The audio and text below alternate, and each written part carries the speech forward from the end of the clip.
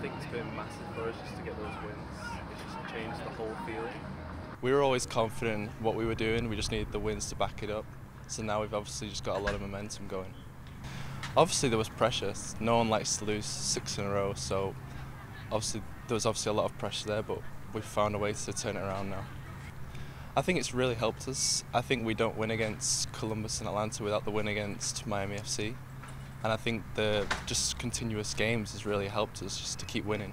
I think New England are always a tough team to play, even though they struggled last year. So I think especially from Bruce Arena's teams, they're always tough teams to play. So we're just preparing how we prepare, and hopefully we get the win. They've obviously got some really good players, and we've got some players missing, but I think in the moment that we are right now, we're a tough opponent to face against anyone. I think whenever we play at home, we're always a really tough team to face. Last year, I think we were one of the best teams in the whole league.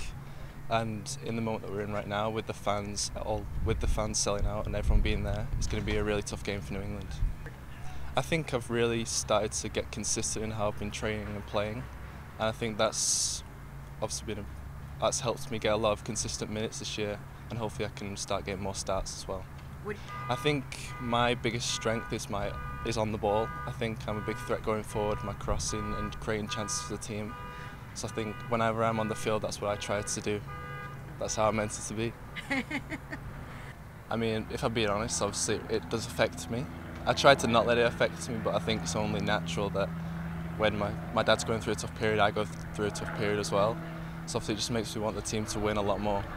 I try to not, like, off the field I try to stay away from it a little bit, but when I'm on the field I just try to give everything I can do to help the team win. It is, yeah, when we go through the losses it just sometimes it's a bit tough, but it is what it is. I love him, so yeah. I think with obviously the current schedule being crazy it is right now, I think the message from the coach and everyone that if you don't play one game you're going to play the next game. Especially with all the injuries we've got at the moment, everyone's going to be needed at certain points.